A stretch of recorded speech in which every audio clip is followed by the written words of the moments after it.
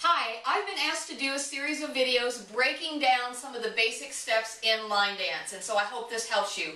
I have some people who are brand new to dancing and they're really trying to learn, and I teach in a country bar and I like to keep it pretty fast paced, so I don't really have time to break the steps down, so they asked me if I would do some videos, and so that's what I'm going to do. So if you're a new dancer or maybe somebody who just wants to learn to line dance and you're a little intimidated, maybe this will help you. If you're an instructor and you have new people coming in and you also don't have time to break these steps down, feel free to use these videos, whatever. I'm happy to share whatever I have. I will say I am not a professional dancer. I have never been a professional dancer. I've been line dancing for about 12 years, and these videos and the videos I do of my dances are just designed to share with you what helps me best. So hopefully if you're a professional dancer and you're thinking, oh my gosh, what is she doing? Well, she doesn't know. She's just having fun. So three things I want to go over real quick before we get into the actual breaking down of the steps. I think there are three foundational things if you're trying to learn to line dance that you need to think about, you need to understand. The first one is, I think really super important, you need to learn to count to 8. In line dance, almost everything is done in verses of 8, what I call verses of 8. Some people call them sets of 8, whatever, it doesn't matter. 8 counts. 8 is the magic number. Every time you move your foot, it's going to be a count. So if it's a whole count, 1, 2, 3, 4, 5, 6, 7, 8. Every time you move, it's a count, okay? So 8 is the magic number. I want you to think about that.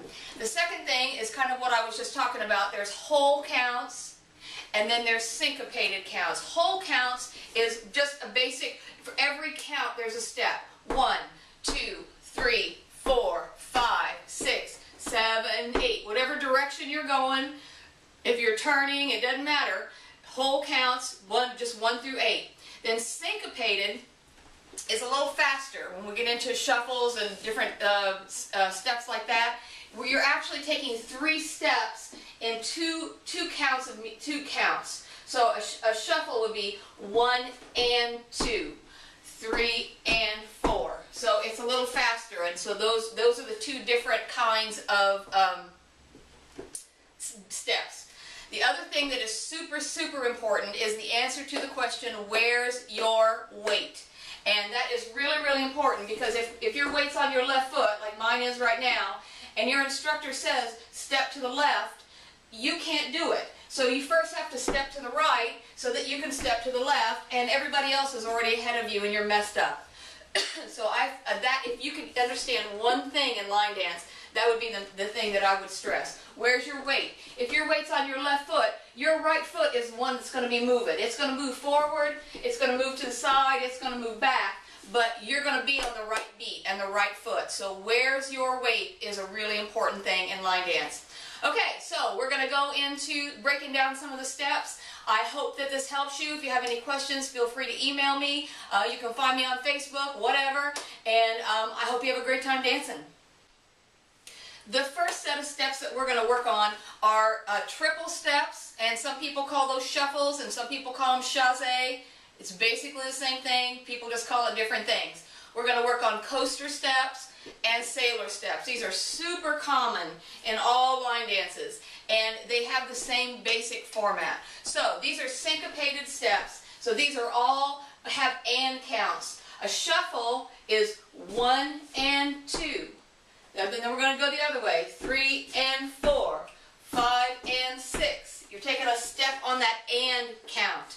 A shuffle can go forward, 1 and 2. A shuffle can go backwards, 1 and 2. We can go to the side, right, left, right. We can go to the other side, left, right, left. So shuffling is really a big deal in line dance. When I teach somebody, I tell them, oh, put music on in your house and just shuffle around to get your head used to hearing the beat of the music. Just shuffle. Don't walk around anymore. You get more steps anyway. So just shuffle around. 1 and 2, 3 and 4, 5 and 6, 7 and 8. Shuffling. Hopefully that helps.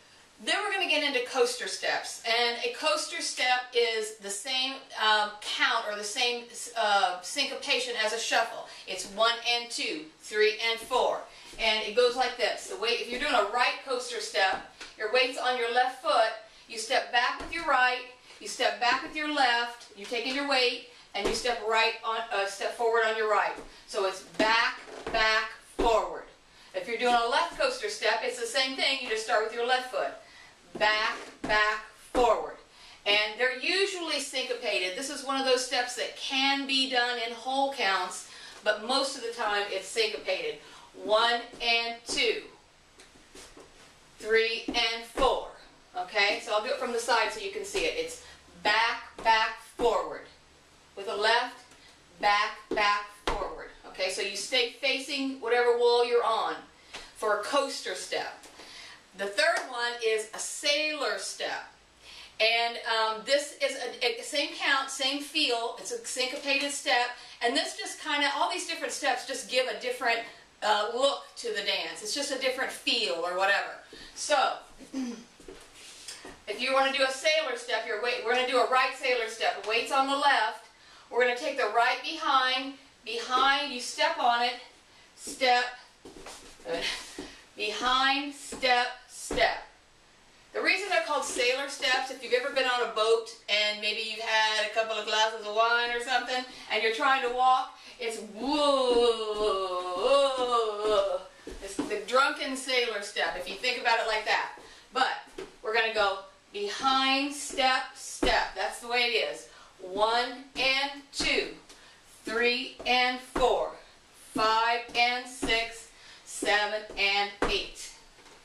So those are sailor steps, and you just have to practice them. If you're brand new, here's how you cheat on all of those. It's called cha-cha-cha.